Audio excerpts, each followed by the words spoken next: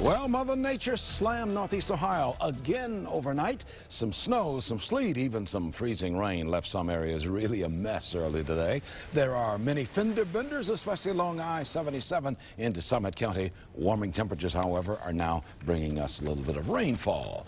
But look at this. This morning's icy weather caused an Akron plow driver to crash his truck on an entrance ramp from Copley Road to I-77 south. The accident was at 5:30 this morning. A city employee on the scene told News Channel 5 the driver started to slide and could not stop the truck before going over the shoulder and into a row of small trees. The driver was not hurt.